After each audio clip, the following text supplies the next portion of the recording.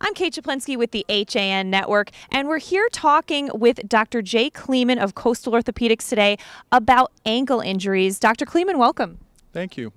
Now, tell us a little bit about why ankle sprains are so common.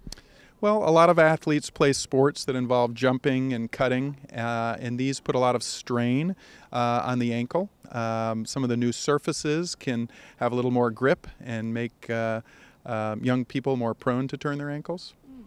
Now, is it true that some people have weak ankles? Because that's something you hear people say from time to time. Is that possible? It is possible. When people talk about their ankles being unstable, I like to differentiate between a truly loose ankle and one that just needs some conditioning. Stability comes from the ligaments that bind the joint together, and they can be loose. And stability comes from the coordination between our brain and the muscles that surround the joint. And if that communication is thrown off, it can lead to a weak situation. And now, what can athletes do to prevent these kinds of injuries? Well, I think proper conditioning and strengthening of certain muscles around the ankle is important.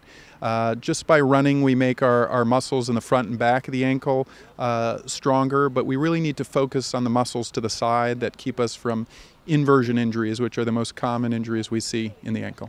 Now, how can braces and orthotics help? When do those come into play? I think as far as ankle stability, braces are more important than orthotics. Braces can give strength where people have a deficiency either in the ligaments or in their muscle strength. So usually a combination of bracing and muscle strengthening with or without physical therapy can be helpful in making the patient stronger. And how does somebody know when it's time for surgery? What might be the clues to that? You need to go see a foot and ankle specialist in orthopedics such as myself.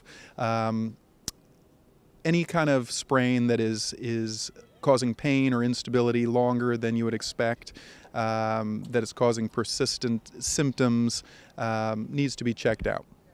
And what are some tips for athletes that may be wrapping their ankles or, need help kind of doing that? I think getting a brace that you can strap on either with laces or Velcro straps is something the athletes can do. When it comes to taping, there really is an art to it, and actually the trainers at the high schools are better at it than I am.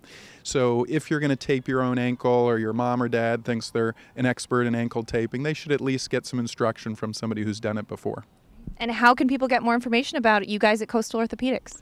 Well, we're on the web at coastalorthopedics.com. You can reach us at 203-845-2200 if you'd like to make an appointment. We have walk-in hours between 1 and 7 most weekdays. We have urgent care open then, as well as on Saturday from 10 to 4. So we prefer you call ahead and let us know you're coming, but we try to allow everybody to come in and be seen.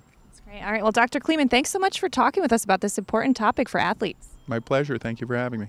All right. That's going to do it for this chat with Coastal Orthopedics. I'm Kate Chaplinsky for the HAN Network.